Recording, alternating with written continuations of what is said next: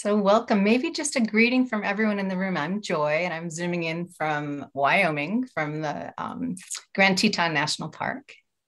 Amanda, do you want to introduce yourself next and pass it to someone else? Sure. I'm Amanda Singer, and I am from Portland State University and Saybrook University. I normally live in Oregon, but I'm currently in California. Shayla? Hello, everyone. My name is Shayla Betts, and I am calling in from the Richmond, Virginia area. Janet?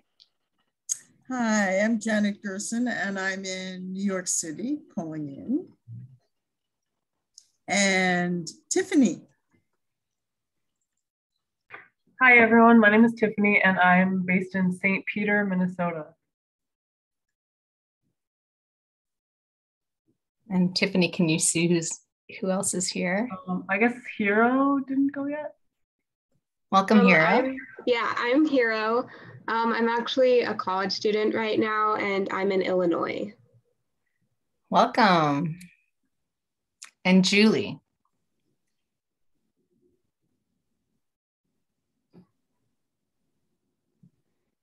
So we'll just welcome Julie. I think she's unmuted, looking for the button, which, I can fully understand with my technological challenges today. So I think we can begin. Glad to see you all here, and glad that we have this chance to, instead of being at PGSA in Milwaukee, which I wish we were in, that we were able to join together. And so all of us are going to take different takes on this topic of the use and abuse of anger for social change, but all of us, just to let you all know, are thinking about anger as a justified response to injustice and as a force of change. So that's what brings us all together. And I'm going to specifically be talking about feminist takes on emotion. Shayla and Amanda and I met, and we were like, what order should we go in, or what might be the most useful way to use this time? And I have thought a bunch about feminist interpretations of emotions. And so I thought that I would set the stage a little bit of how do feminists rework emotions, and how might that be useful when we consider how anger is a source of change? So I take from some people write so much about what is an emotion, what is anger. And I take from Sarah Ahmed, that's an image of her, and she's a recent author of Living a Feminist Life, which I really recommend. And she talks about emotions. She's a philosopher, and she talks, instead of about thinking about, what are emotions, she thinks about what can emotions do? What do they do as a practice? And as feminists, as you all know, those of you, any kind of social justice and critical interpretation is doing both a critique and a possibility. And so the critique of what emotions do, feminists have suggested, in my review, at least 3 moves that I think are useful to consider. So they're undoing some of our Western inheritance of what emotions mean. So the 3 things that Ahmed suggests, actually a lot of feminists suggest, is that emotions have been inherited in Western conceptions as dichotomous to reason, which we're going to destabilize, and as natural, a natural force, often located in an individual, and attached to emotional individuals instead of social political practices. And so let's rework those a little bit. The first one, thinking about a danger of dichotomies, feminists, and basically the challenge with dichotomies, as you all know, is that they simplify complex reality. And I'm actually going to simplify a little bit just to show how these dichotomies can sometimes work. And so you have this complex world that's divided into 2s. So men and women, masculinity, femininity, emotion, reason, whiteness, people of color. Any of these divisions actually simplify reality. And the challenge is, once you've simplified them into 2, makes room for practicing domination, so that one becomes elevated and the other devalued. And so we have this emotional rational divide. And the problem with that, there's many problems with that, it's untrue, but it also does work. And one of the things that it can do is it can devalue actively that which is not considered reasonable. And so if you think about these lists that I put in there, masculine, feminine, white, BIPOC, civilized, colonized, the one that is more associated with emotionality and naturalness is devalued within Western historical discourse. And this is not just a problem for stereotypes and for discrimination, but it can become encoded and has been encoded to actually mark people who have less access to reason to not having access to liberation and to political rights. So, it was literally used to reinforce the legality of slavery and women not having access to vote and people being colonized subjects. And Patricia Williams is somebody that's written really eloquently about that. So a move that we can do, especially when we're considering anger, is collapse the dichotomy and just recognize that there's a plurality of emotions, and we can't consider emotions as something both dichotomous to reason, but also in categories that are good and bad. And so if we're going to guess what goes into the category of bad for emotions, is it good or bad? Particularly some of us within peace, like peace communities and conflict transformation folk, too often, I think, consider anger as a bad emotion or something that is devalued. And so instead, if we start thinking about how emotion is a force for change, and that it can be actually quite enlivening and brings attention to injustice and challenges it. A few examples, we have Patricia Williams, and I was just kind of talking about how she talked about encoding marginalization. And I don't know if you all know her blog, it's called Diary of a Mad Law Professor. And she suggests that rage can be used as a theoretical tool. And if you haven't checked out her work, definitely look there. It's in The Nation.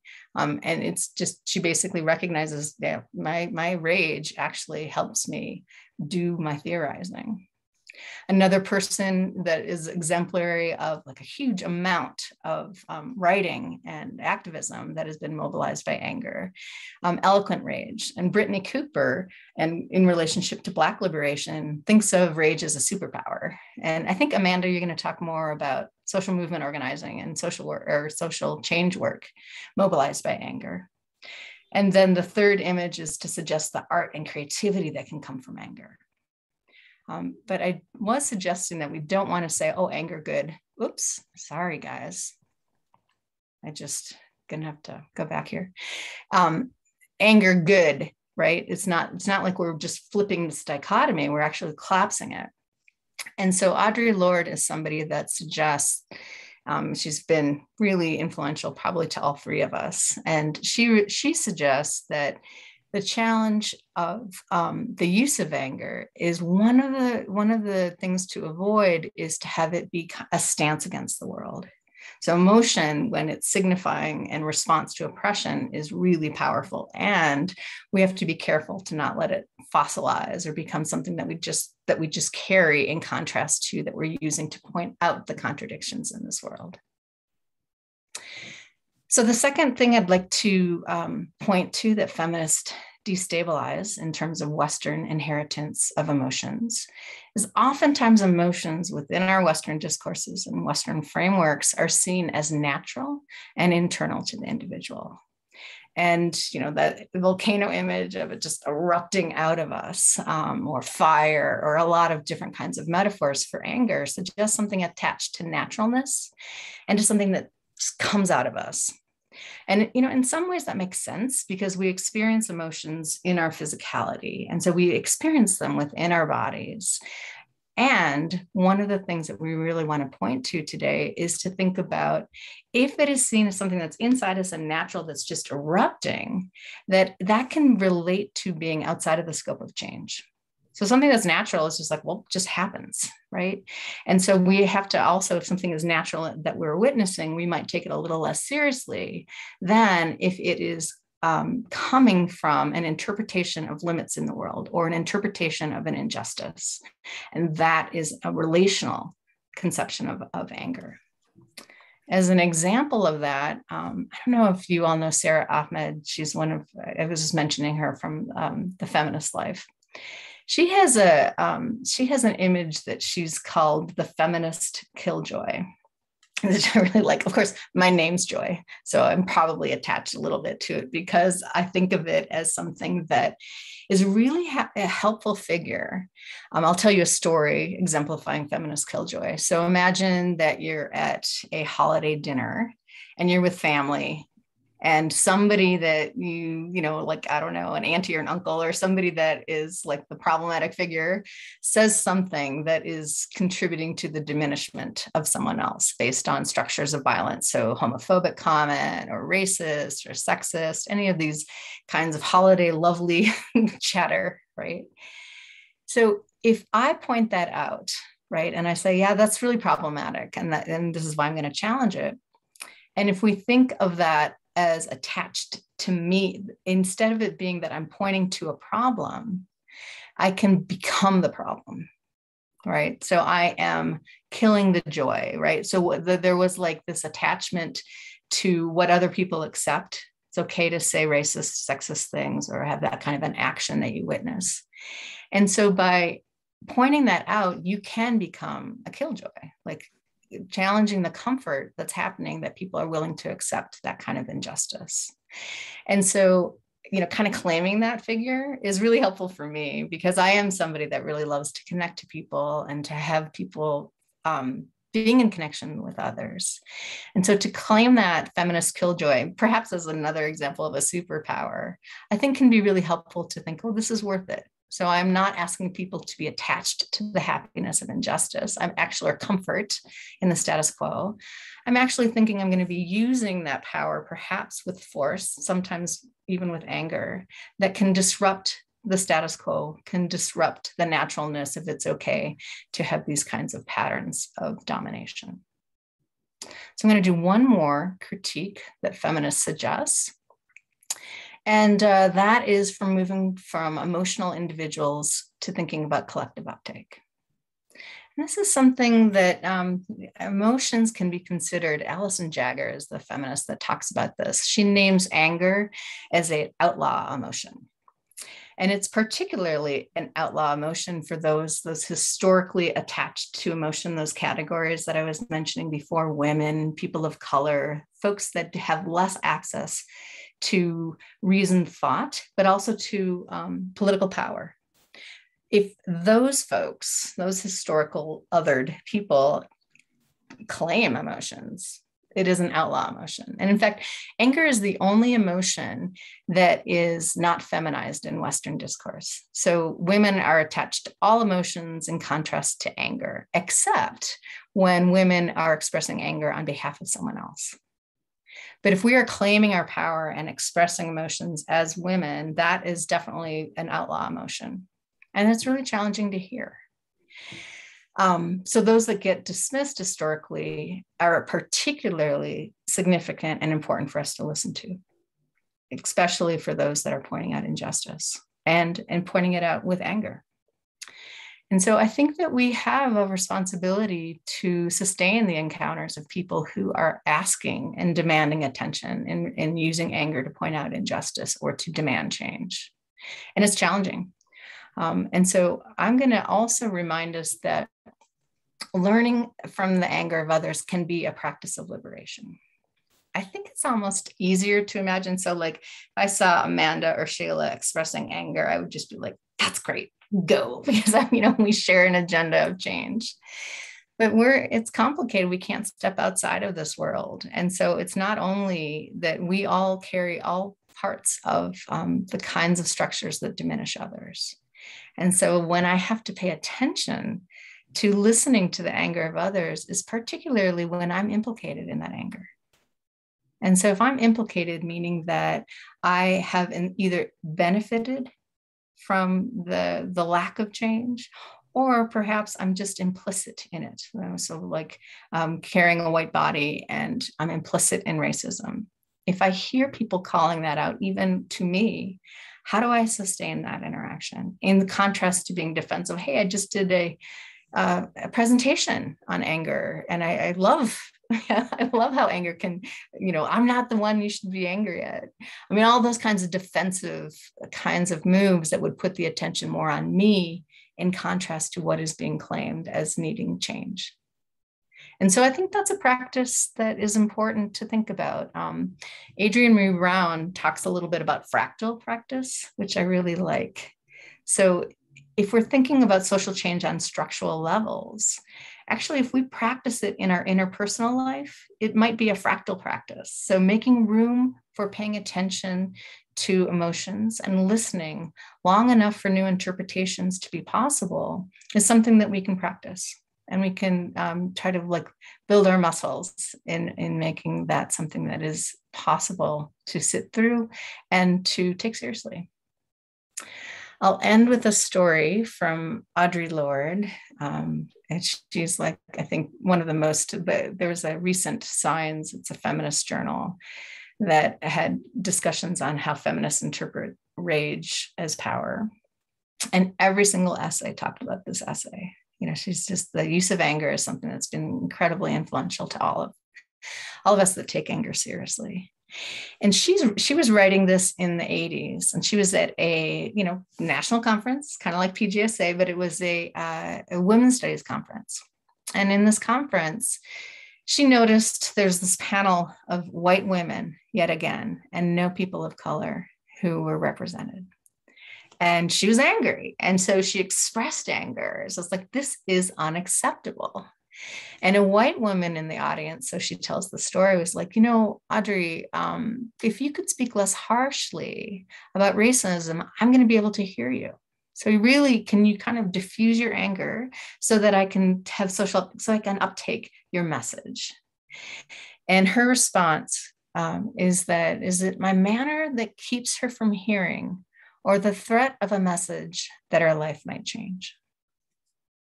And I think of that in terms of remembering that anger is not necessarily just a response to a past, to an event, or to ongoing past harm, but it suggests that it can open a different future.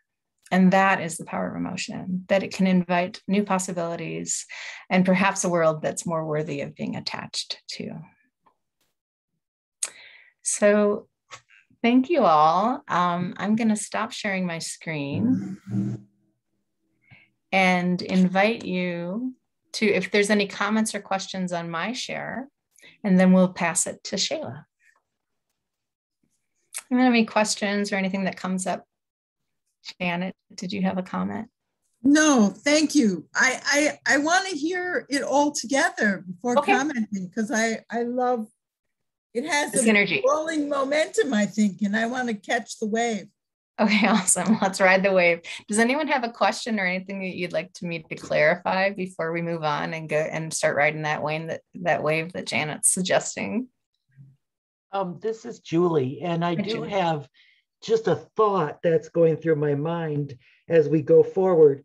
And that is that as a white woman and doing anti-racist work and research, I have a great deal of anger about health inequity and the systemic health inequity, but I have often found, and it's something I'm thinking about, that I'm sometimes the angry person in a group where there are people of color that have far more reason to be angry than I do, but they are not expressing. I'm the one expressing the anger. And and this is something I would be interested if one of you talked to during your talk. Is what's going on sometimes that it's like I have the white privilege to be angry? And that's something I've thought about more lately. Like, is it like an example of white privilege? Yeah, you can be angry whenever you want.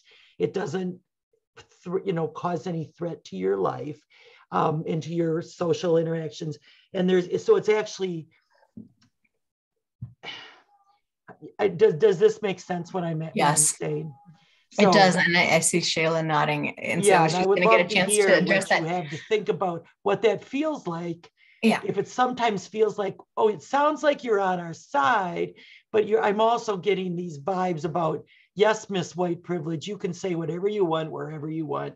And so I'm really, I guess I'm in the position of reflecting on that. I want to know more and have some insight so I can maybe control that or deal with it differently. Well, I'll make a comment and then we can move to Shayla, and then, I think I saw Amanda writing that down for us to have some dialogue on that and kind of develop some collective wisdom. I mean, it seems like absolutely being attentive to, wait, am I expressing this rage because I'm expressing my white privilege? And to be attentive to that, I don't think there's an answer to that. But I have a couple things to think about. One might be to like reflect on it and go, what would this feel like if it was largely women and there was a man that was expressing rage on sexism? What would that feel like? I mean, I sometimes will do these kind of comparisons just to kind of get this felt sense of that, right? Is there something that would feel problematic for you or not? Right. And then, there is something about really paying attention to what feels troubling. Kind of trusting your intuition is like, I'm thinking I might be taking up space. Maybe perhaps I am, right? Or checking in, or just like, I just love how you're holding that curiosity. I think that's what's really important, is to be very attentive and curious, because we can absolutely take up space if we have more social power without intending to. And it can deflect attention on those that are most impacted by the structures that we're challenging, right? And I also was just listening to an interview with Cooper, who's thinking about rage as a superpower, and was talking about, actually, there are times when she wants to express rage about racism and she's not able to, because it would, she was talking about a friend, I think, because she was worried about losing her job, right?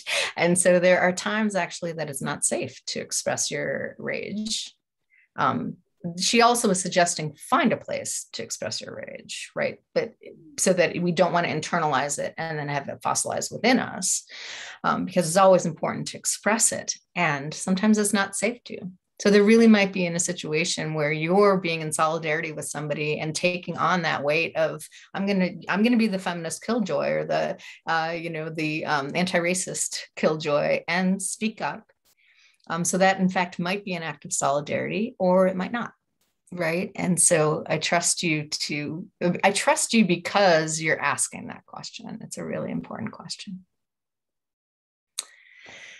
And thank you. Let's move to Shayla. Shayla, I'm looking forward to hearing your insights. Okay. Well, thank you. And I'm excited to be here today to kind of talk about the development of anger, especially as it relates to our social justice work. So my focus will be focusing on when pain turns into anger. And for those of you who don't know me, I am a licensed clinical social worker. I work as a therapist, and I teach the next generation of social workers. And a lot of what I do has centered in that emotional expression, that emotional experience. And I tell my students a lot as they are learning to interact with clients and developing those skills, that it's important for us to know what is our emotional response or our emotional reaction to what we are working with or being exposed to or helping. Because it's important for us to know that, as that's how we build our levels of self-awareness. That's how we maintain our boundaries. That's how we know when and how to engage in self-care and how to keep ourselves, that we are in our best place to help and support others. And so when we are especially working in activism, right, we are often facing and trying to alleviate that which we're already experiencing. So we're already carrying so much, and we're looking the monster in the eye and saying, but I'm still going to defeat you. And there's something that brought us to this work. And a lot of times, maybe not always, but a lot of times, it is some level of harm or discomfort or pain that has brought us there. And over time, after that repeated exposure and the stuff that we're carrying, we get angry, we get tired, we get frustrated, right? And so from a clinical standpoint, we often view anger as a secondary emotion, and that there is something deeper there. And then it's often expressed as anger, especially if we're not able to express it in other ways. And so for that reason, I'm approaching this very intentionally, in that I don't want to use a lot of graphics or PowerPoints or things like that, because when we really talk about pain, when we talk about anger, it is so raw, and it's very hard to capture that in more of a formal presentation. So I want to give life and honor that rawness, because in how we choose to express that pain and that anger comes a lot of vulnerability. And with vulnerability, that's really just strength and showing that I am here, I'm fully present, and being open like that. You know, we're opening ourselves to whatever may come at us. And that's strong. And that's why we do this work. And then another perspective that I have is, especially when we're doing this work, I'm focusing on anti-racist programming. And what I notice is that when we are going through and we're having these difficult conversations, it's so easy to say, oh, I know, you know, people who do that, or how do I tell somebody about da da da? And it's very hard for us to center ourselves in the work and say, is this true of me? Is this how I'm carrying myself? What about my experience do I want to sit with? And so for that, blending those two, I'm going to really focus and own my portion and what I carry. And it is my hope that in what I share maybe be applicable to you, where you will also really start to think, what am I really feeling and what am I carrying? And how do I find that balance? How do I find those constructive ways to release it, to heal from it, and to continue to act? And so I will share that I'm originally from Columbus, Ohio, right? And as you can tell, skin pigment, my hair, I'm Black, okay? And I am proud to be Black. But growing up in the suburb of Columbus, where I'm from, I was one of very, very few Black families, with the exception of, you know, my grandfather's church, which was 45 minutes from our home. I really didn't know any Black families, especially in my community. And so growing up, I had this awareness that I was being taught how to keep myself safe to the best of my ability, living in Columbus, Ohio, and really the white man's world, okay? And so what that meant for a young Black child growing up in the 90s was that I had to learn how to dress, how to carry myself, how to speak, how to act, especially when I'm not at home. There are certain ways that you can act. There are certain ways that you appear, and that there are a lot of stereotypes that are telling people how I'm supposed to behave. And I will break all of those. I will get an education, because for a Black family, that's how you advance. That's something people can't take from you.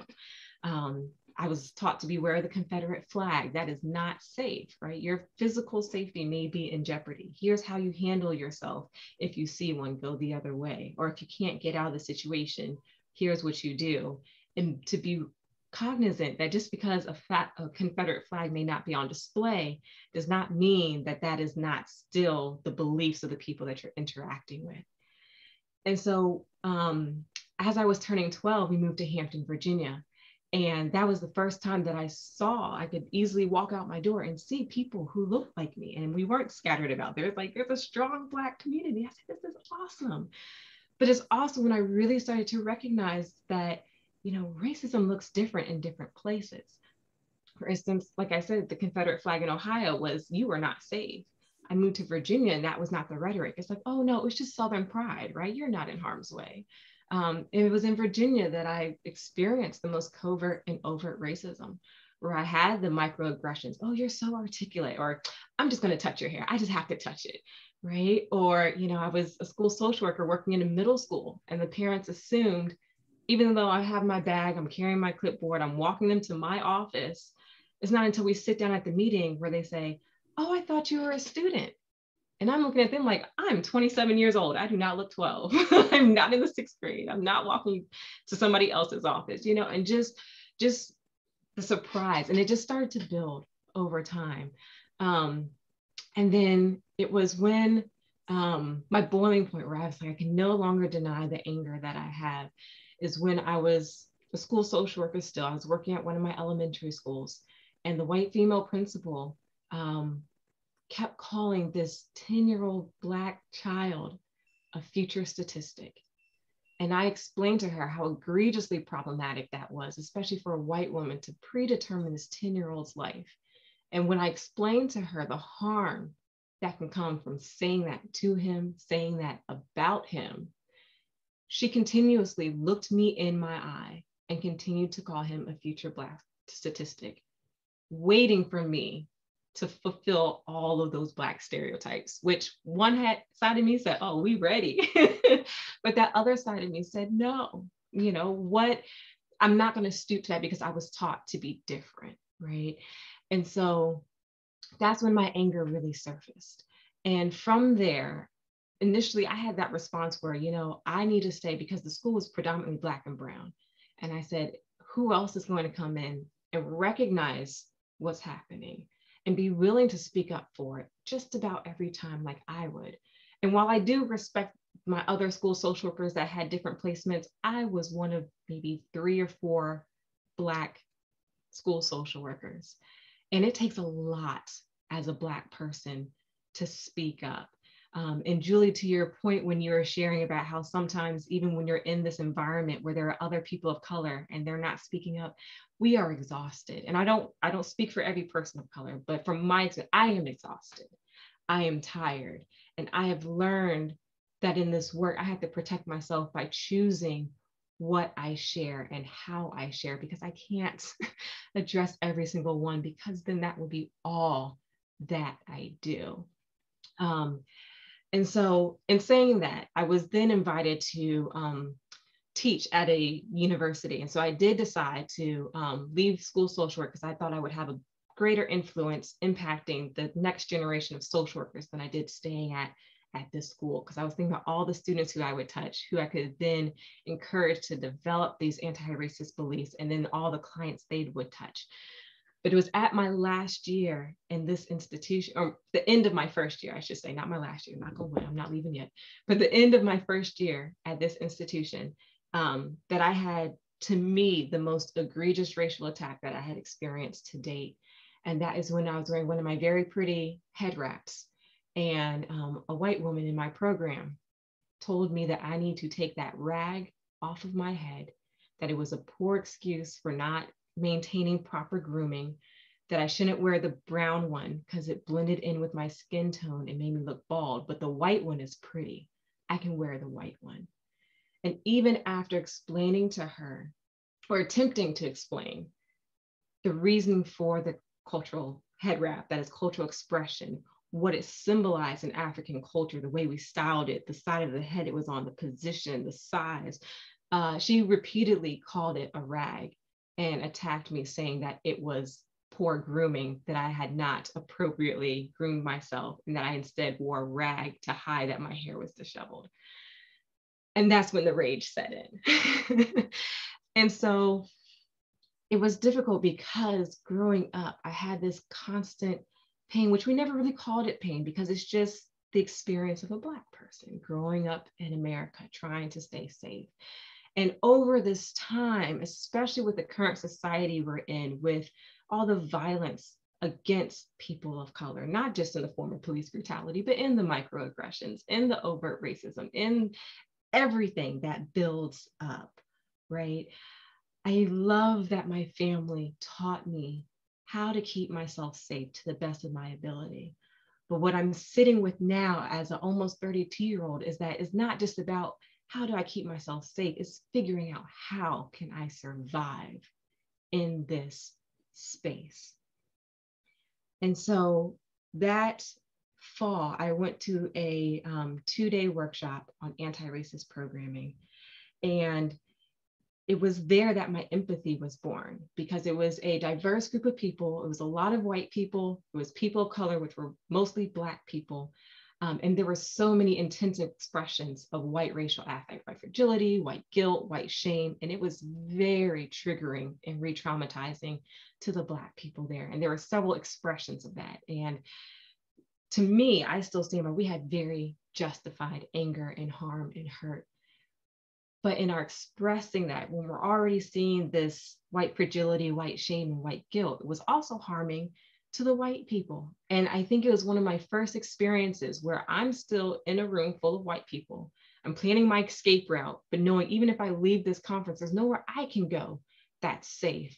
And so I stayed, because in that moment, even though I was unsafe, even though I was triggered and traumatized, I was still very grateful in that moment that I was Black, because I could only imagine what the white people in that room felt, to be shamed, to feel guilt, to be scared, even if it seemed unjustified, because, you know, as Robin DiAngelo puts it, white people are not unsafe when we talk about race, but they felt unsafe. And then if they are scared of us Black people for almost no reason, because we haven't done anything, right? And then we are expressing our anger to people who are scared of our anger. That was a very interesting dynamic. And so it was there, I said that was when my empathy was born, because I said, we need to address this, but we need to address this in a way that is not harming to people. And so flash forward, I'm now, working on my doctoral program, and I'm studying anti-racist programming, and I'm studying white racial experiences and white racial affect. And I want to understand, what is that experience, and how can we provide programming, anti-racist programming, that while some expression of shame and guilt and fragility will always be there, right? And we understand that. How do we use it in a healthy way to still progress the conversation without having that complete shutdown? And so I say that to say that for me, I find healing in this work. I'm very hurt and I'm very harmed, but I feel I have an empathetic spirit. And so in understanding that which I don't naturally understand, I'm able to address my pain and I'm able to work through it. And it's not to say I don't get triggered or I don't get angry, because I do. And that side of me comes out because I'm still human, right? And I'm allowing myself to sit with that. And I'm refusing that label of the angry Black woman, even though Black women have every right to be angry, okay? And so I recognize that as we continue to be exposed to the pain, you must also continue to engage in our healing. Because as you may hear people say, healing is the highest form of resistance.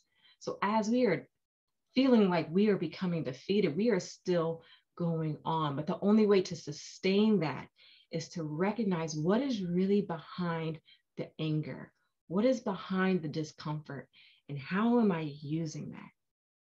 And so it's important to remind ourselves, as my father-in-law reminded me this weekend, any road will take you to your destiny if you don't know where you're going. So we want to be intentional about what is it that is behind the anger? How are we using it? How is it appropriate for us to use it? And then we got to stay grounded in that, stay strong, stay focused, find our support, and we just got to keep going on and heal in the process. So that's me. Thank you so much. Are there any questions or any comments that anybody would like to share, or anything that I can explain a little bit more? My only comment is gratefulness, Shayla, for like the vulnerable. I mean, you demonstrated what you're speaking, to be vulnerable and share the stories as part of your healing. So experienced it as a gift and appreciative. Any questions for folks or comments? I really enjoyed that, Shayla. This is Julie. And one of the things I've learned just in the work I've done, growing up white in America, and I'm over 60, the depth, and I see it now with you, and I haven't met anyone I haven't seen it with now, the depth of the pain is phenomenally more than most white people I know have a clue about. They are seriously clueless. And they, by design, they want to be clueless. I mean, it's out there to be seen, the Black Lives Matter, everything that happened with George Floyd, and on and on and on and on since 65. And but they don't want to see it at all. And it's so much more serious. So that's some of where my rage comes from with white people that aren't anti-racist, because they're not racist, so they don't have to deal with it, right? According to them, is that it's just so extreme, it's so bad. And that's somebody like you, that has this wonderful life. If you know what I mean, like it's just being Black in the United States of America. You don't have to grow up in like horror, a horrible situation. You just have to be Black to suffer so much pain, because it's when a whole society is like this. And I just don't know what to do with the rage I feel toward, I know a lot of I would say, right-wing type white people in my orbit, you know, like relatives.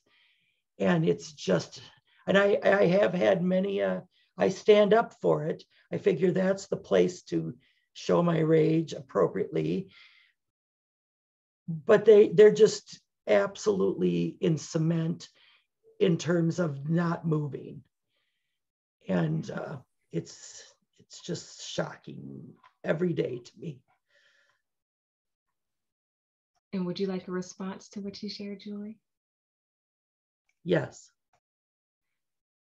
For me, if I may, I would challenge you to sit in that rage and see what's underneath it. And to really look internally, not in looking just at the people you know and how they act and how they respond. But why is it so sensitive to you? What is underneath that rage? We know that there's a lot of study about internalized racism and horizontal racism. And I've experienced that growing up. Like when I moved to Hampton, Virginia, there were individuals who, you know, my peers, first time I had Black peers, and I'm excited, I'm gonna have Black friends.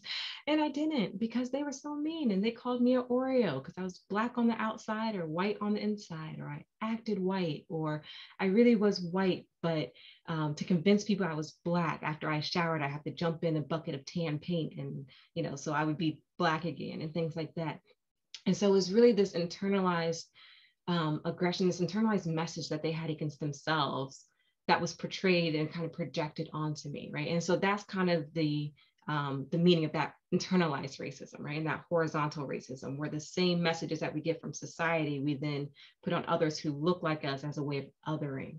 And so one thing that is challenging is that what I'm noticing in my research, especially those people who are so into anti-racist programming, I see that they're still looking at, oh, because I know white people who do this, or I know that.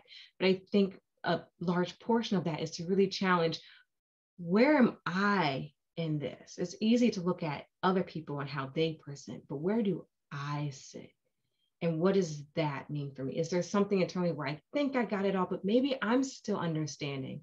And then we need to show us that grace in what else can I explore about me, and how might that impact my rage? Maybe that's my healing. Have I forgiven myself if I feel like I'm carrying this shame about just being white, and it's not something you asked for? It's like, I didn't ask to be Black, but what else is there? Maybe, right? Maybe that's it, maybe it's not, but I would explore what is underneath that rage, and what is it that's really channeling. And right, when you hit that, that's where a lot of that healing can come. That's my perspective. Thank you. That's very interesting, and I would agree with that. You know, where it came when I was a very young, like a fourth grader. I'm German, so, and we're from Germany a couple generations ago. Didn't come from Germany per se, but I spent years studying the Holocaust because I was so guilty about being a German, even though my ancestors came way before the Holocaust. And then that just transferred over time to African Americans. I think it's a personality trait of, when a thing is wrong, it's wrong. And when it's wrong, I can't live with it. I just have to call it out. And of course, this racism is just dead wrong. So allow that time to sit with that, to show yourself grace, and to work through that. We channel that into our actions. I think about Robin DiAngelo, and I'm going to stop so Amanda can go on, but Robin DiAngelo, in her book, Nice Racism, in chapter 5, she talks about that, right? She shares an experience of how there was this very intense expression of grief from the Black community, and the white women there were, you know, crying alongside. And she said it was in some ways upsetting to me because I can't relate to that. So why am I showing that same level? And so she has suggestions for what does that mean, and how do we have this compassionate response, and how do we honor it in a way that's not overshadowing others' experiences? And so that's what came up for me. So if you haven't read Robin DiAngelo's recent book that came out this year, turn to chapter 5, and maybe that will help to give some strategies for how do I sit with that, because I thought that was a powerful experience that she shared. Thank you. Yeah.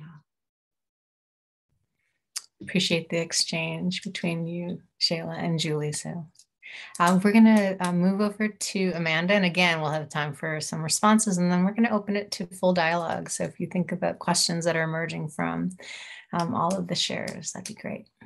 Amanda.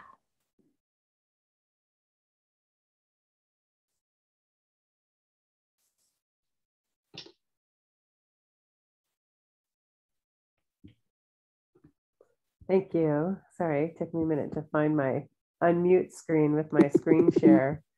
Still having a hard time finding everything I'm looking for here.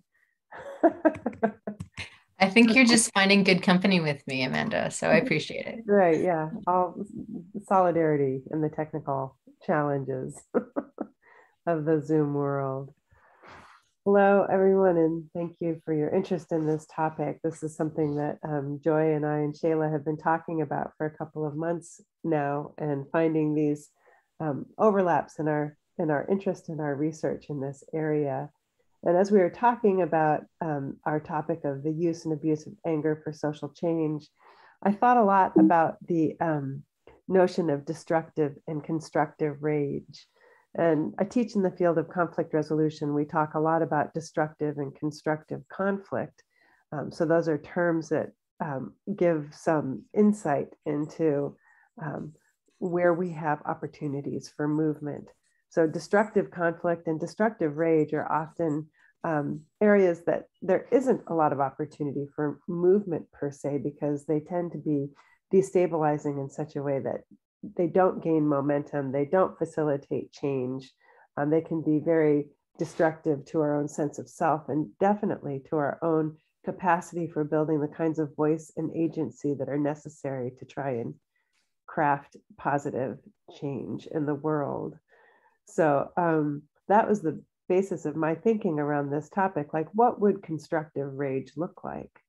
And in doing a lot of reading and consideration around this topic of reimagining rage as something that has the power of construction, I also found some phenomenal new work on this topic. I think the Black Lives Matter movement and the scholarship that has accompanied that, which is primarily being penned by African-American women and other women of color, has been phenomenal at doing exactly what Joy has described and what Shayla has described. Pardon me. Excuse me. Just need to sneeze a bit. In terms of really leveraging emotion as a key to transformation.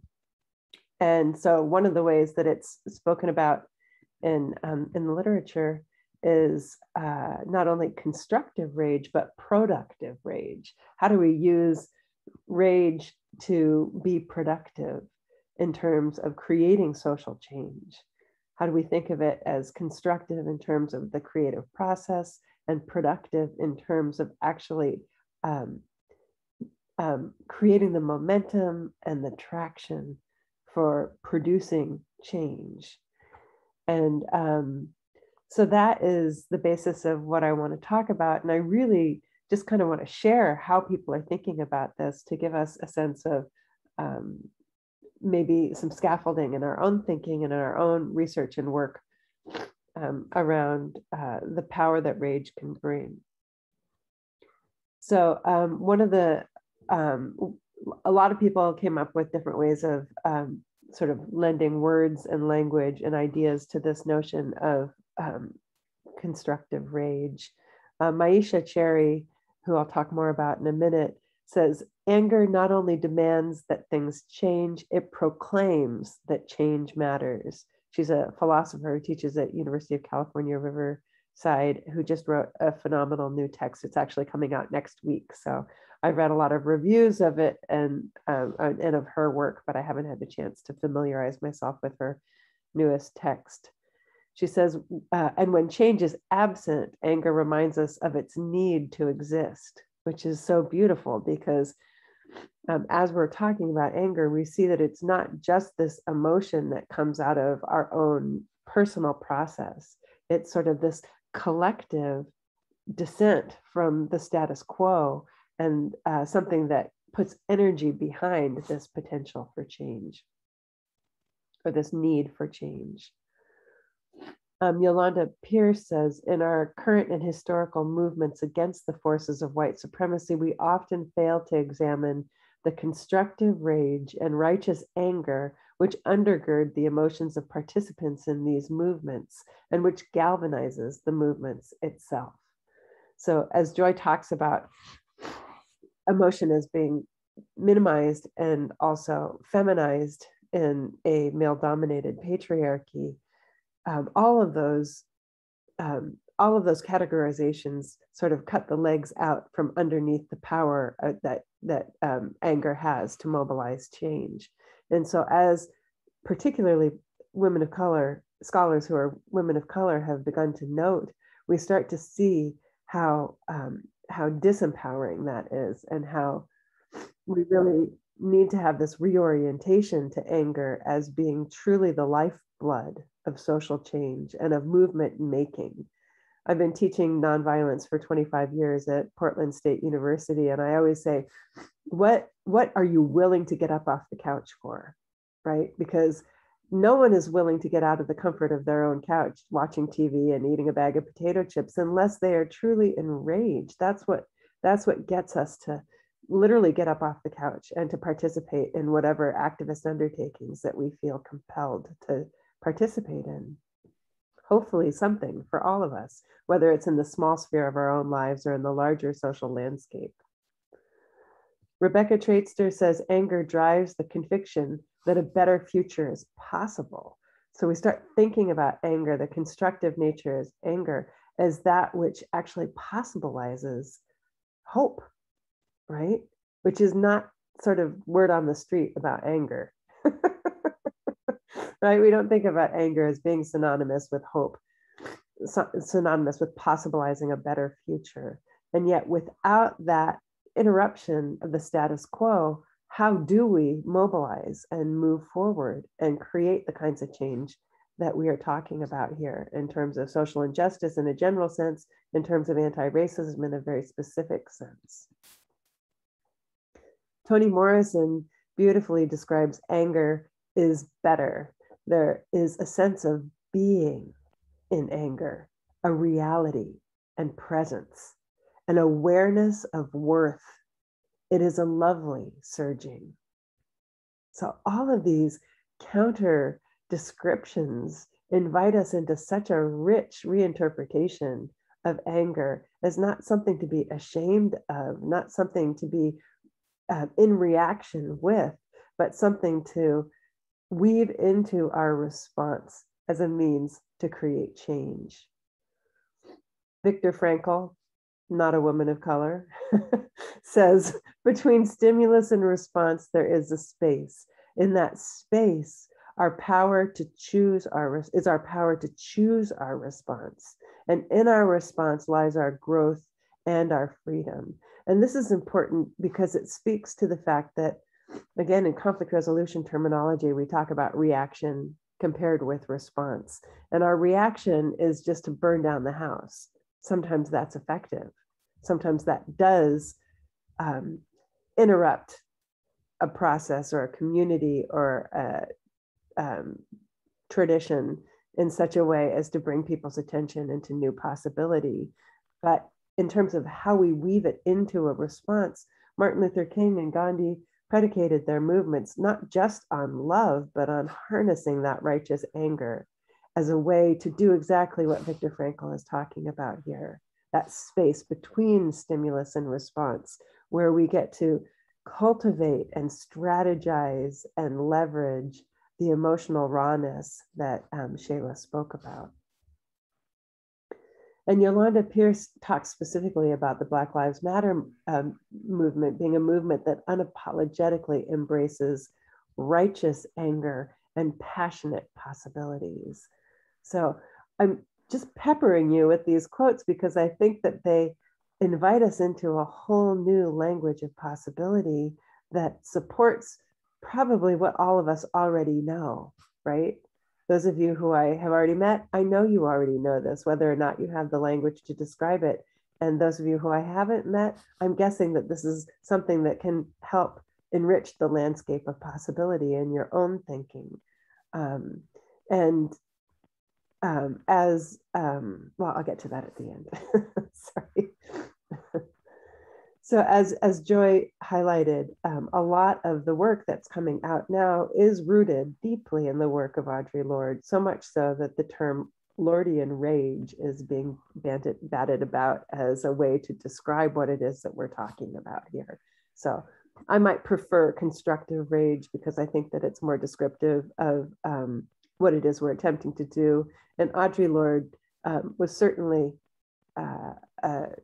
an agent of change far beyond the work of her expression of rage. So I'm hesitant to promote this particular category, but find it interesting to do so. And some of the ways in which Lorde spoke about rage, she said, anger expressed and translated into action in service of our vision and our future is a liberating and strengthening act of clarification, right? Clarification. For it is the painful process of this translation that we identify who are our allies, with whom we have grave differences, and who are our genuine enemies. Anger is loaded with information and energy. So anger is informative. It teaches us about ourselves. It teaches us about our own ethical belief structures, and it teaches us about who we are in community with and how we forge those relationships, both of alliances and of enemies. And I use enemies a little bit tongue in cheek because I don't believe that that's a very effective word for the work that we're doing, but certainly the people with whom we need to exercise more caution or care. Hang on 2 seconds while I get a tissue because the sneezes really got the party started here. Amanda, I'm going to continue reading. Okay. Anger aims for change. It's informed by an inclusive and liberatory perspective, source of energy, serving progress, and serves as collective surgery against exclusion, privilege, stereotyping, and betrayal. Thank you, Joy. So these are all excerpts from Audre Lorde's work that speaks very specifically to the ways in which anger lends itself to this process. So I'm just sharing these with you to invite you into this robust thinking. Also, a Black queer Buddhist by the name of Lama Rod Owens frames this within a Buddhist perspective in his book, Love and Rage. And I wanted to include this because I think we have this particularly in the field of conflict resolution and peacemaking, peace building, we have this idea that rage is somehow antithetical to peace, or that anger is somehow antithetical to peace. And so we try and be super chill all the time in a way that is holy, and I love his invitation to think about it from a Buddhist perspective as being so central to the process. And so for many Buddhists, anger is often thought of as a root cause for suffering and lasting negative repercussions. In American culture at large, anger, particularly among people of color, is delegitimized, demonized, or supposed to be suppressed. And this reminds me of what Shayla was talking about in terms of how she was raised to follow social expectations to a T so as not to bring attention or shame to herself or to her family or to her heritage, right? And so there's a very small box, and this gets to what Jane was talking about too, in terms of the privilege of expressing anger, or Julie, sorry, not Jane. So he says, anger is the mental and physical tension we experience between being emotionally hurt and determining a strategy of self-care to tend that hurt. The mental and physical tension we experience between being emotionally hurt and determining a strategy of self-care to tend to the hurt, which reminds me very much of Viktor Frankl's sort of framing of anger as being that process in between stimulus and response. He says, anger serves as a bodyguard for our personal pain and suffering. When recognized and handled with attention, love, and compassion, it can be a powerful mobilizing factor in our solidarity and commitment to enacting social change. And he says, what is needed is a relationship to the heartbreak of anger that is embodied, non-destructive, and deeply healing for all. And this speaks very much to Shayla's quote that she shared earlier around healing is the highest form of resistance, right? So how do we have that be the larger box in which we operate in our expressions of anger? So in terms of the Black Lives Matters movement, Maisha Cherry says, through protest, diverse voices are boldly standing up to racial injustice, and they are expressing anger while doing it. This rage is not a distraction, nor is it destructive to American ideals. It is playing a crucial role politically and morally in helping us build a better country. And this was something that was true through all protest movements, through all, in the 60s, in the 70s. Do we have any protests in the 80s? Not in the United States so much, maybe in the 90s and the noughts. Here we are, like, really seeing anger as being that which leverages the possibility for change. So I have a slide here that tells you of the people who I've quoted, and I'm happy to share this with anyone who wants to see this. But I wanted to end my presentation just talking about Maisha Cherry's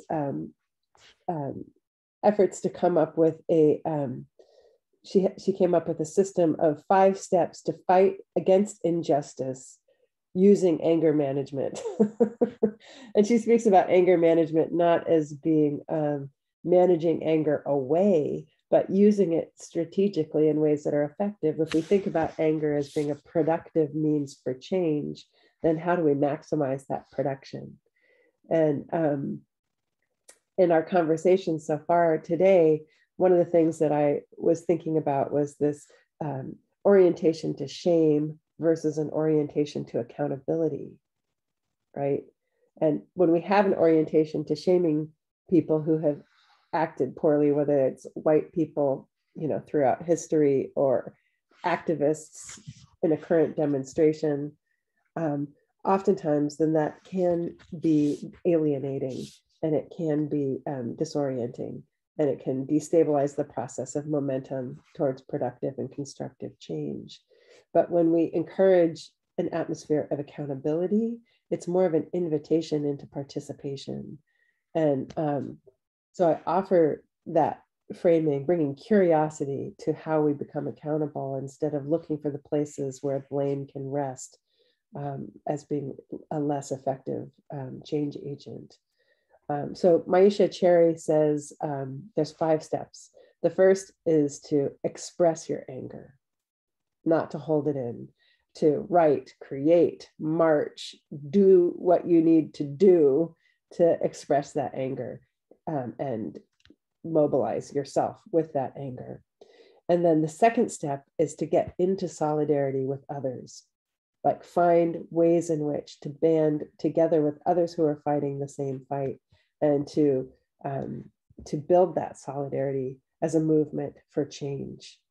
The third is to create specific goals so that you're not just thrashing, using the anger to thrash against what is, but to create goals to work toward with those, with the solidarity that you've created. The fourth is to refuse to be policed. And this is not letting other people tell you that you should or shouldn't express your anger, or how you can or can't express your anger, not to limit your voice and agency because of social expectation, but to allow yourself to operate authentically toward those goals. And lastly, the fifth is never to be ashamed of your anger. It's an appropriate response to injustice. And that's a really radical, surprisingly radical enticement, right? Never be ashamed of your anger. It's an appropriate response to injustice. So I close with those 5 steps as a way to think about how we maximize the change momentum that anger invites us into, And I hope that you, like me, can lean into all of the sources that have been shared this during this presentation as really dynamic voices that that can inspire us into a reimagining of anger as a constructive and productive tool in social movements. So thank you. Thank you, Amanda. Julie says that she's learned something critical from each one of you, and she's thankful. Any comments or questions? Give you, especially those of us who haven't gotten the chance to speak, which is the three of us. What comes to mind, or especially if there's things I want to talk a little bit more about this, or I want to struggle with an idea or take it in a different direction or reinforce it. So.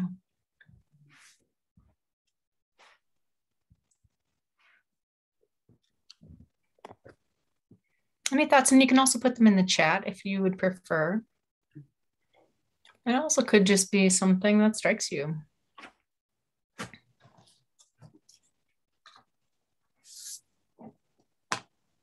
Well, can I say one other thing? Just sure. In the absence of other things, this expression of rage as a privilege is a really, I think, a really interesting and interesting way of thinking about this. And a lot of the work that I do in social change is democracy building through encouraging voice and agency. And so that process of encouraging people to develop their voice and to feel that they have agency to express their voice, I think is so much the work of social change education, like working in social justice education, regardless of what platform you're on, whether it's health disparities or racial implications of racism, whether it's gender expression, there's all these different areas. And I think that it's very much in keeping with Maisha Cherry's list of 5 actions to figure out how we can support. And Joy, you said this so beautifully, of like how you support when people are developing their voice, even if it's a fledgling effort. How do you support them in doing so in a way that that encourages that expression? So thank you, Amanda. I'm saying in the chat, Hero says, I find that outward anger in discussing topics makes things more difficult. The other side rarely listens to you, and you tend to get more defensive. So how do you balance rage with calmness and understanding? And this question is for anyone. So Shayla, perfect. I would say, and I'm going to reference another book, so I'll post that in the chat too. But the book is called It's Time to Talk and Listen, How to Have Critical Conversations when discussing like race, gender, sexuality, things like that. And one of their key points that they start off with is that when you're having these conversations, it's important to stay grounded and centered in your why and in the values of why you're having this conversation. To understand that first, we have to think about the situation, the context. And if it is that we are expressing a harm, we need to think, well, what is the purpose of us having this conversation? For me, being a Black woman, I'm always thinking about, how am I presenting myself? I'm fully aware that for me to act in more of those traditional or stereotypical anger responses, the directness, assertiveness, maybe a little bit of volume, tone, things like that. Yeah, I'm going to be very easily perceived and dismissed as that angry Black woman. And it's frustrating, even when I'm feeling angry, to have to be mindful of how I'm expressing it. But when we center ourselves in our why, when we are attending to our healing and our self-care, we are able to channel that anger in how we express it. So as I said, like, I have a lot of anger, and I put it into the work of my research that I'm doing as it relates to anti-racist programming. And for me, that's healing. So I express my anger through my healing and through my resistance. So I'm maintaining my space while also acknowledging my why. I'm angry, I'm pissed off at racism, but I'm using that critically and finding a way that will bring me healing while also still expressing myself in those ways. So that would be my initial response to that. And I'll put that book in the chat too. Thank you, Shayla. I have that book on my shelf. It's very helpful. I really appreciate what you said in terms of thinking about focusing on your why and the purpose and having that purpose guide you and to be centered in that why. Your question is a really good one, here on. I'm really glad that you're bringing it to our attention so we get a chance to hear from, after me, Amanda, and then anyone. One thing that comes to mind for me is there's so many ways to intervene. Like that pluralizing emotions, also pluralizing how it gets catalyzed into the world. And I tend to, and when I was saying this feminist killjoy is this figure that I really am holding on to, it's partially because I have deep socialization of being kind and gentle to everyone. And yet I also am just like going to build on Shayla's. It's like, I do have this deep rage as well, because we have all of our emotions. We all have these, right? And the parts that I've been allowed to express actually are just a piece of me. I'm going to do one more Audre Lorde story because I love her discussion that I don't know if you know Shayla or Amanda, but she talks about butter. And a long time ago, butter it had a pellet that you'd squish and then it would get colored throughout the whole butter. And so you'd have to massage it.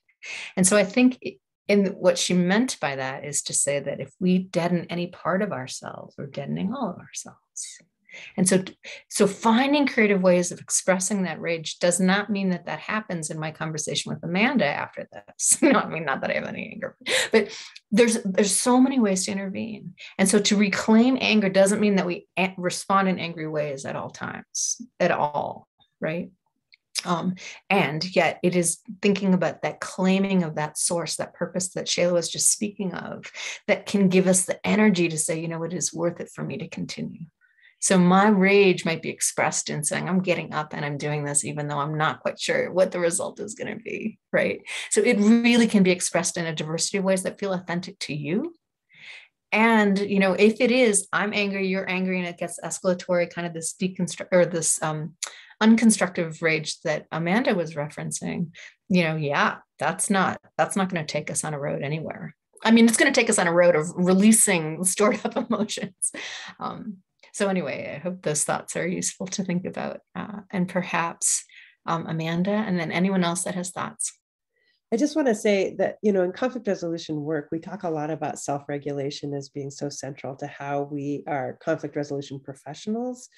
And so I've been struggling with thinking about self-regulation in concert with rage, because there's a way in which you can be completely self-regulated and enraged, right? It's like Shayla said, it's like being really like at peace with your why doesn't mean that you're not still able to perform the rage that is also true for you. And it's like it's counterintuitive in a certain way to hold both things simultaneously, but it is how we do the work. If we are like flipped out and enraged, we may not be as strategic as if we are in a spot of self-regulation, but it's still the rage that mobilizes us or gets us moving. So I realize that that's a little bit of a cognitive dissonance, but I encourage you to think about it and maybe even reflect on when you could even think about it as righteous versus self-righteous rage, like when you're from a neurobiological standpoint, when your lid is flipped, when you're not tracking, that's not a great time to use your rage as a motivator. So your rage is what mobilizes you to find the self-regulation to enact the rage, maybe is how I would describe it. And then the other thing, please go for the second thing. The second thing I was just going to say was just going back to that, like, is the intention of your rage to blame or to hold people accountable? Because those land so differently on the people that you're trying to invite into change. And so when people perceive the blame, there is zero receptivity. And I think that's what Shayla was describing in the anti-racist training she was going to. But when people are invited into a shared accountability, it's amazing what can be transformed. So yeah, Joy, sorry. Yeah, alongside that discomfort that happens in that transformation, that messy work. When you're speaking, Amanda, I was also thinking about bringing in the collectivity of this. And so it is so helpful to get into groups. Women of color really know this. Women's groups in general is like get together and you talk. This is enraging me, and so you don't have to be resourceful there because you're in a space where it's just like I have this shared rage, and that is a really good way to reflect on how the precision of that rage will be used. And so to find home spaces where it's just like, here we go. I'm going to let this, I'm going to express this in a way that is more likely to be held so that I can then in a collaborative space, consider the precision of how I might take that towards Shayla speaking about towards your purpose. So really finding collective places where you can express this, needs to be expressed, and recognizing that in some places that mess of expression useful and there's places for it. And so we can, and I'm particularly thinking like doing that in the home spaces we have, and then in coalition work, then we can be more precise about the ways we want to use our anger as a force for change. And I will just add, Please. in everything, what I'm learning is to show yourself grace through it all. Show yourself grace as you continue that depth of self-exploration. Show yourself grace when you attempt or when you do channel it. Show yourself grace when maybe you could do things a little bit better or differently. Like really, I mean, when we think about the harm that we are experiencing, what we're fighting through, what that means for us day to day, we're human. We're not going to get it right every time. And that's okay, but it's a learning process. And as we get this feedback, that's how we can refine ourselves and get better at it. But allow yourself to be angry, allow yourself to heal, and be fully present in that process for all the ups and downs and in-betweens and in and outs that will be. I think that is also true. You can't heal if you are not allowing yourself the grace to get messy, make mistakes, and try again. That's part of the process. Beautiful reminder, Shayla. Thank you. Linda writes, missed some of the presentation and hoping to watch the entire recording later. I'll let her know that you've recorded it, Amanda. Just thank you so much for talking about this. Have been feeling so much shame about my anger rage working in medical industrial complex and often wonder how others stay contained. But I know my experiences of anger have been clarifying, so this helps sort through it. I love that you're pointing out how anger can be clarifying, a source of information, and that we are not encouraged to imagine it as such, right? Especially in the medical industrial complex. We're just really not encouraged to be our full healthy selves that Shayla is inviting us to be, right? Because these kinds of institutions are just like, contain us in ways that aren't healthy. I'll respond briefly. There's one thing because, kind of that whole fractal practice that I was talking about. I know for me, I need to unearth my anger and find places that feel safe to do that. And it actually is something that I've been recognizing more. And it's because, again, I've socialized to be nice and socialized to be supportive of others' needs. And that anger, Thich Nhat Hanh really helped me understand this, but it's a common metaphor of like, if you ask, you can shove whatever it is that's an outlaw, whatever it is that's an othered in your experience, that is your shadow, you can push it down, right? He uses a metaphor of a house. So you put whatever is not part of you that is welcome, that is outlaw, that is not encouraged to show up into your basement. And he talks about there's no way that that's going to be covered. And so what's going to happen is at the most inopportune moment, somebody comes to the door and that basement of whatever you put down there is right there in the living room. And it's such a useful metaphor for me because it reminds me to do my work, as Shayla's really been emphasizing, do my own healing work. And in collaboration with others. My house is not a single unit. I need home space, and we all do, to learn how to make our anger more precise. But so that's what comes to mind a little bit when it's like, instead of shame, in fact, shame is the exact thing that makes you put it to the basement, right? It's like, hide this from the world, because that should never show up. And we're fully human. And so we're of course going to have anger, especially if we're awake to injustice. And so to hold shame of that is exactly what those that love the status quo would love us to feel ashamed of our anger. And so just show up when you're able to like behave. so that shame, I honor it. And I also encourage you to think, what is a way that I can work with that? How can I bring that up and expose it to sunlight? Because shame doesn't work in sunlight. And that can also include our human response to anger, and particularly to the injustice we see.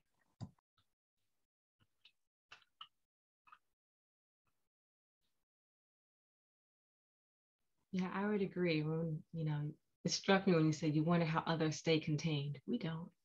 We have our outlets. We let it go. I know I do. Okay. And I have my little safe spaces and how to do it, but don't let this small, calm smile. I'm doing the work. Okay. So I'm enraged. I let it out, and then I show up and I show out, and then I let it out. And then, so that's my authentic self says, don't just take this and say, oh, she's processed through it and she's fine. No, she gets triggered. She's traumatized. She gets re-traumatized. Okay. But in that healing process, I'm able to really try to take that step back and manage it and express it in socially acceptable manners. And sometimes, we need some good trouble. So sometimes we are going to stir that pot, and that's okay too. It's how we decide to use it.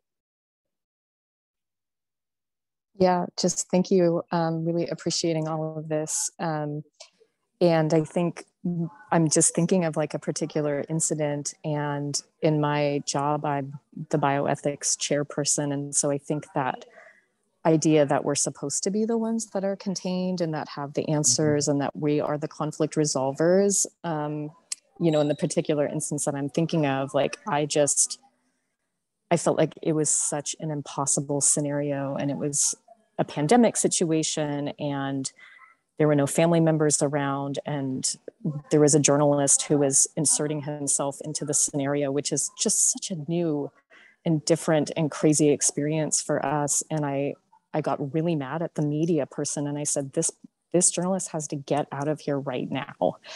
And I got in so much trouble at work, and it was just several hours of them telling me that, like, this is not appropriate and you can't be this way. And I just felt like, God, if you only understood how terrifying it is to be in this moment and what it means to try to like hold all of this.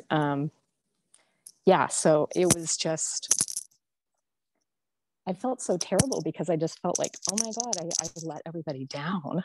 But because of that, I had so much clarifying around what my job is and what it's like to do this work and what it means to actually stand up for patients and do advocacy. And I guess what the corporate machine tells us is like the right thing to do is sometimes the opposite of that. So, it was just very helpful. And hearing this is also just really, I think, affirming to, because then you have to also overcome like the reprogramming of like, oh, you didn't do it the right way or whatever it is. So yeah, I appreciate that, and enjoy the idea of like being with your shadow self. I think that's actually one of the main ways that I processed it. And it was helpful. I have some good friends who really helped me through that and helped me understand that. So yeah, thank you so much. Beautiful. I love that you're talking about the clarification, and when we claim our shadows, and anger and shame, our shadows for many of us, we're claiming power. We're claiming that we're for all of us. I'm going to read one more thing and then move to a conclusion. Atomic bomb survivors set a goal of abolition of nuclear weapons, and they have been working hard. A survivor said that she doesn't hate Americans and she hates war. Thank you. Do you want to say more? Is it Kazuyo? Can you help me? Yes, Kazuyo Yamane from Japan. It's almost 7 a.m. in the morning. Sorry, so I couldn't attend this from the very beginning. And it would be nice to have a chance to have the recorded session, this session, because I missed so much. I got up at 6 o'clock and noticed, this. I just want to say that there's a peace monument in Hiroshima, my father was an atomic bomb survivor. And the monument says, let's not repeat the same mistake. There is a discussion, argument. Well, we should blame the United States. Other person said, no, Japan invaded other Asian countries also. And in China, so many people were killed in Nanjing, etc. So, you know, sufferers of war, hate other, you know, enemy countries. Yeah, but I think like Hibakusha, atomic bomb survivors, it's necessary to set a goal, as Amanda said, and work hard for peace and human rights. Thank you. Beautifully expressed. Thank you. So I'm going to invite people in the chat to just say one thing very briefly, a phrase or a thought that you want to take with you from our session. And then Shayla, can I invite you to read those with me? And I also invite Amanda and Shayla and myself to do that. But what is one thing that you're going to hold on to out of probably many different, say that again, Shayla? In the chat, anger is possibilizing. Thank you. You can also speak it. Rage is normal and an okay emotion to feel and can even be beneficial, says Hero. Thank you, Hero.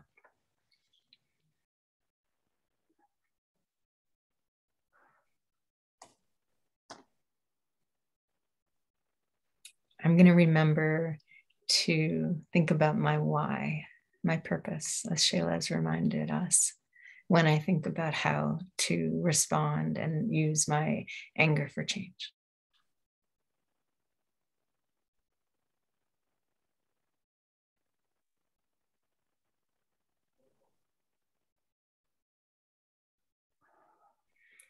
Well, I just want to thank from all of us, appreciate all of your presence, and what a pleasure to be doing PGSA, and hopefully we'll be able to see you in person next time. And meanwhile, really appreciate your participation. And thanks from everyone. Amanda and Shayla, maybe we can stay on for a moment.